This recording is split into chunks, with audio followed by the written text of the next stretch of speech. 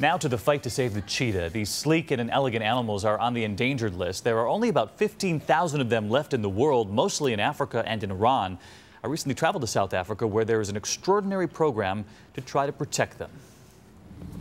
No creature on Earth can outrun the cheetah, 45 miles per hour in just 3 seconds. Even so, cheetah enthusiasts have found themselves in a race against time. Give me paw.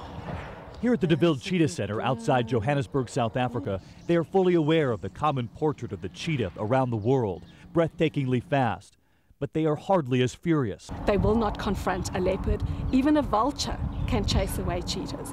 So they are much more fragile than any of the other big cats. In recent decades, they've fallen victim to more than just their fierce cousins.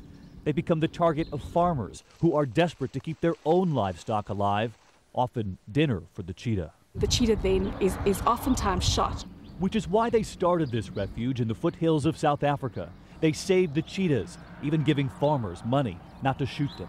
You don't go to him, he will come to you, and then eventually he will start seeing you as a friend. And how much does the tail weigh?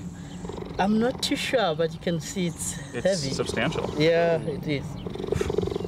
Since opening in 1975, more than 750 cubs have been born here.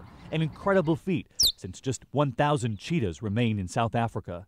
Some of the cheetahs have been sent to American zoos, here in Reno and in Cincinnati.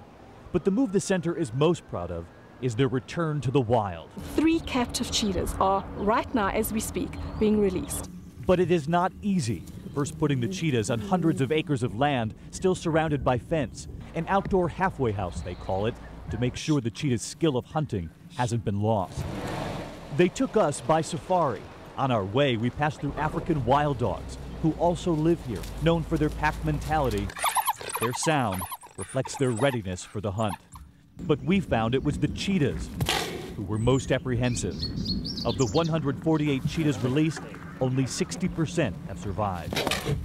It used to be when they would release a cheetah back into the wild, they would have no idea if the animal had survived. But they have a new tool now, a GPS tracking collar that they actually put on the animal. They're able to track its every move.